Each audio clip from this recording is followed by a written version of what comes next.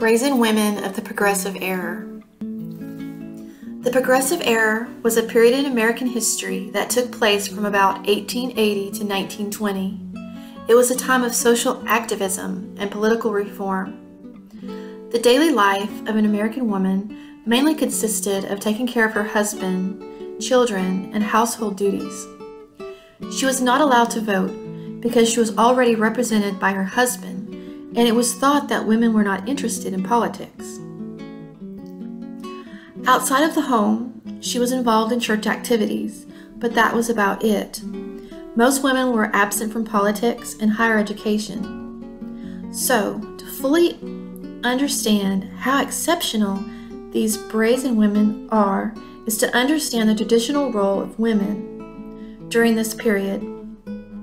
The women here had to work harder, run faster, and be better than men to accomplish their dreams. Women today can draw inspiration from these brave women who cleared a path for their voices to be heard. Here before you are the brazen women of the Progressive Era. First up is Jane Addams. Addams was the most notable figure during the Progressive Era. She was a social worker. She worked in the women's suffrage movement and was an advocate for world peace. Addams had a dream to have a house for young women in the slums of Chicago where they could live, get an education, and put their social principles into action. It took her 25 years, but she accomplished her dream with the establishment of Hull House in 1889. Hull House became a major center for the community in Chicago, for mostly immigrants, women, and children. Grace Abbot. Grace Abbot was a social worker who specifically worked in improving the rights of immigrants and child welfare, especially the regulation of child labor legislation. She brought to light the exploitation of immigrants in a weekly column in the Chicago Evening Post entitled "Within the City Gates." Abbot was outspoken and honest. She was not afraid to admit how she felt, even if it wasn't well accepted by the public.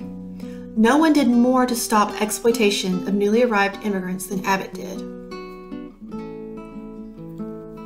Harriett Tubman. Tubman led more than 300 fellow slaves to freedom into the northern U.S. and Canada during slavery. However, she didn't stop her crusade here. Even though she suffered health problems and a brain injury, she never quit working for the causes that she believed in, and continued her advocacy for civil rights and women's suffrage into the Progressive Era. She maintained an unblemished record of diligence, creating a legacy of sacrifice and struggle that carried into the 20th century. Susan B. Anthony. Susan B. Anthony played a major role in the women's suffrage movement. Her work became fully satisfied with the right of women to be able to vote in elections. This was a major accomplishment for Anthony because up until this point in American history, women had no voice. Most were uneducated. The very being or existence of a woman was suspended during marriage. Anthony understood that these conditions could improve if women were allowed to vote against laws that suppressed them. Margaret Sanger. Anna Howard Shaw is next. She was a leader in the women's suffrage movement. She was also a physician and one of the first ordained female Methodist ministers in the United States. She was also a public speaker for the women's suffrage movement and held the position of vice president and eventually president of Susan B. Anthony's National Women's Suffrage Association. Now we are to Margaret Sanger. Margaret Sanger founded the birth control movement and became an outspoken and lifelong advocate for women's reproductive rights. She launched the Birth Control Review in 1917 and founded the American Birth Control League in 1921. Sanger recruited researcher Gregory Pincus to develop an oral contraceptive, the pill.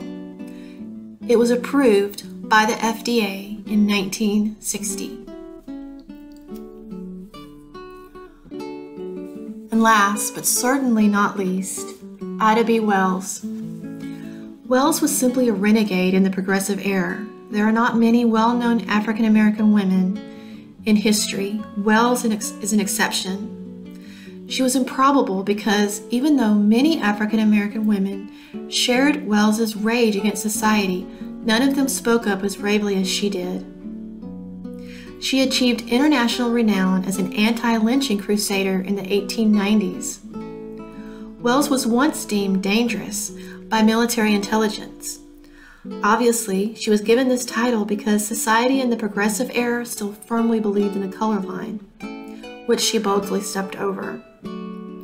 In 1908, after brutal attacks on African Americans in Springfield, Illinois, Wells acted and helped organize the NAACP. Although she had overcome a challenging early life, she had an extraordinary achievements, including a remarkable career as a writer, speaker, and political activist. During this time, women achieved many things: the right to vote, the end of child labor, birth control,